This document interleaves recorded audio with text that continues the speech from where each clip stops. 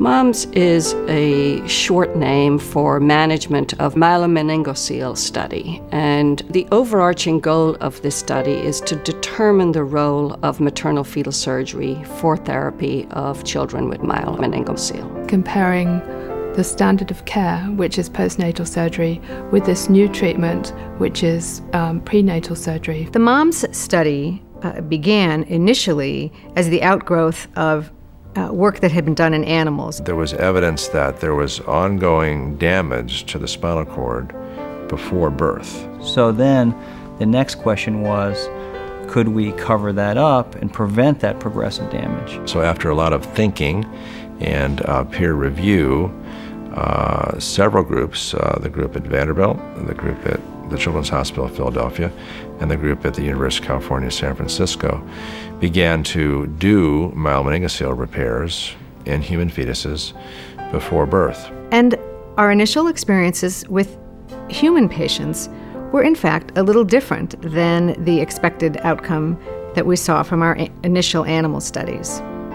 Some things weren't as good as we anticipated, and some things were better. But there were many problems with that, in that we were not able to evaluate for certain whether this type of surgery improved the survival and the outcome for these children. Dr. Alexander, who is director of NICHD, had the vision to bring the research community together in 2000 to review the state of the medical and surgical experience at that time. It then became clear that a randomized clinical trial was necessary. So it was time to put the concept to the test, to compare fetal repair of myelomeningocele side by side with conventional standard myelomeningocele repair after birth and look at outcomes. For this trial, we have two separate primary outcomes. One is measured at 1 year of age, and it's whether the child needs a shunt or not. And the other one is measured at 2.5 years of age, and it looks at the neurodevelopmental status of the child, as well as whether the child can walk better than expected or do other functional things better than expected, given where the spina bifida lesion is on the spine. There are a whole variety of secondary research questions. One is to evaluate the issue of hindbrain herniation, whether it completely resolves with fetal repair, for instance, as judged by postnatal MRI.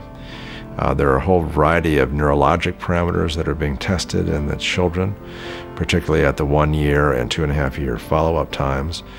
And also some important questions with regard to the parents in terms of psychological well-being with fetal surgery, in terms of the future reproductive potential of the mothers who undergo fetal myelomeningocele repair compared to conventional care. The Center for Biostatistics at George Washington has had an enormous amount of experience and credibility in dealing with trials of pregnant women. It's important to have an independent group, people who aren't doing the procedures, who don't have any vested interest in whether it's better or not, doing the data analysis. They collect all the data, they keep track of all the data, they coordinate the panel of experts that reviews all of the x-rays, all of the ultrasounds, all of the MRIs. They screen the patients preliminarily to make sure that they